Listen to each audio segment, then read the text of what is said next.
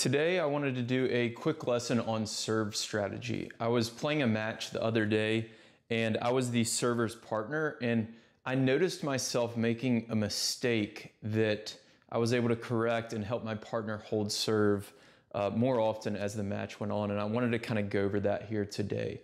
So this is essentially a lesson for the server's partner. So if the server's here, you're up here at the net, and what I'm going to go over is how you can read the returner and get more involved at the net. Even if you're not a very good net player, even if you're not very confident up there, this is a really simple way to force more return errors and get more volleys as the server's partner. So the first thing that I wanted to go over is there's a few pieces of advice you probably hear from different tennis coaches about watching the ball, following the ball on the doubles court. So I wanted to talk about that to start.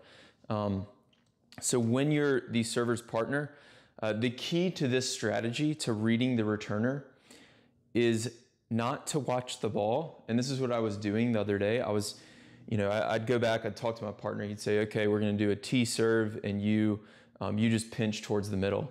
So I would be looking right here and waiting for the ball to land.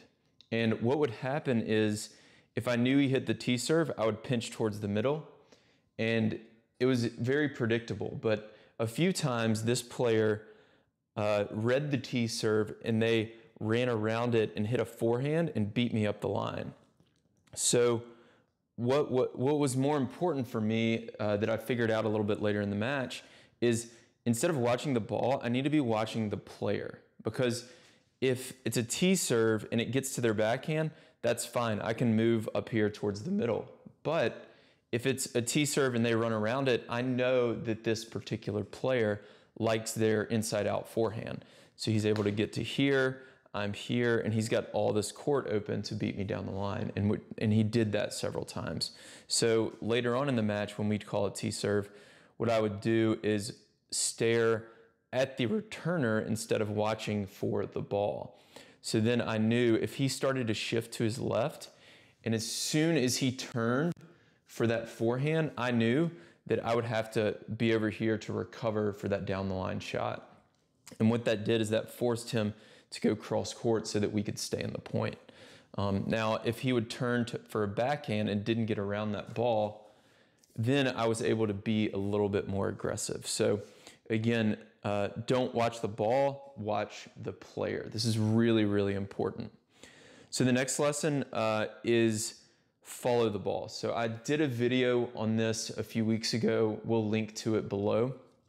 But essentially what a lot of coaches will teach you is, if your partner serves out wide, you should shift to the left and follow the ball. If they serve down the tee, you should shift to the right and follow the ball. And this is a little bit oversimplified, and again, I'll link to the other video below. But what I did is I actually sent that video to a former podcast guest and top 20 doubles player in the world, Gabby Dabrowski, and she totally agreed with me. She said, yeah, you're right, a lot of coaches do teach that, and you're right, we shouldn't be always following the ball like that.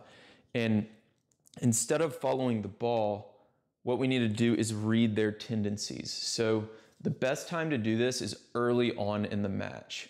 If you can stay aggressive early in the match, poach, especially on low risk points. So if we're up 30 love, I might say, hey, let me poach here and let's see what happens. Let's see what they try to do.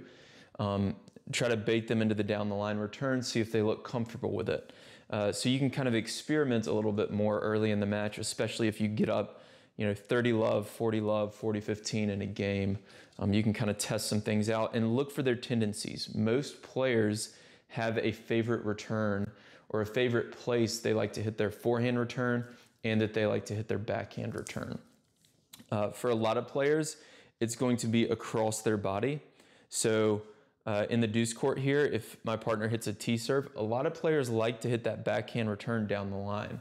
And then if they hit wide, a lot of players like to hit that forehand return cross court. And same thing is true for the ad court here.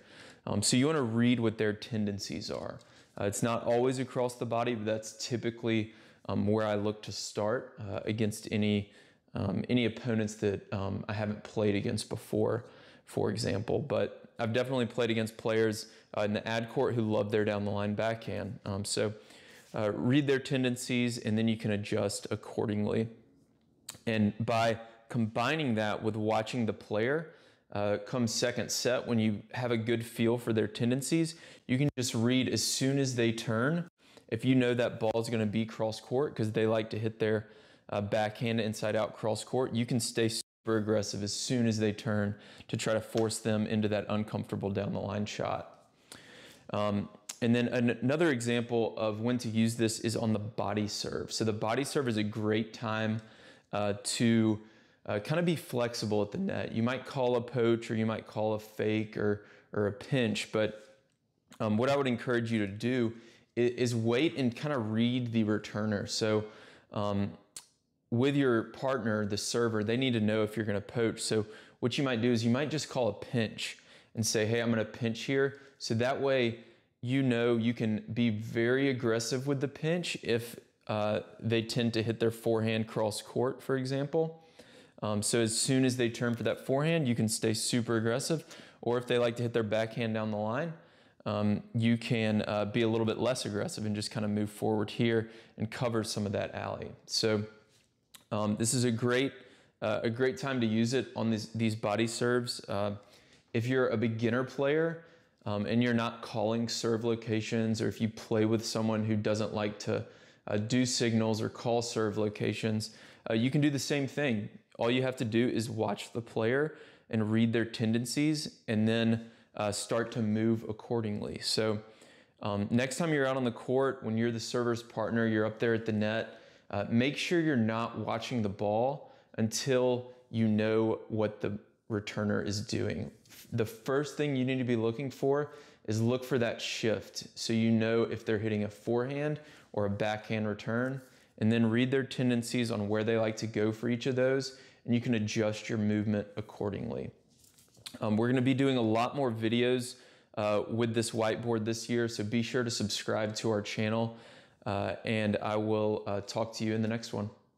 If you want to become a smarter doubles player and start winning more matches, then join the Tennis Tribe Doubles Strategy newsletter. Every single Thursday, I'll send you a new doubles tip or tactic that you can use in your very next match. And when you join, you're going to get a free guide on how to play with more confidence and start dominating at the net in doubles. My name's Will. I'm the founder of the Tennis Tribe, and over the last 5 years, I've worked with players at every level of the game, from USTA 3.0 players all the way to Division I college programs, as well as some of the top 10 doubles players in the world. And on Thursdays, with this strategy newsletter, I share that knowledge and advice that I've gained over the years with you. So to sign up, you can go to thetennistribe.com.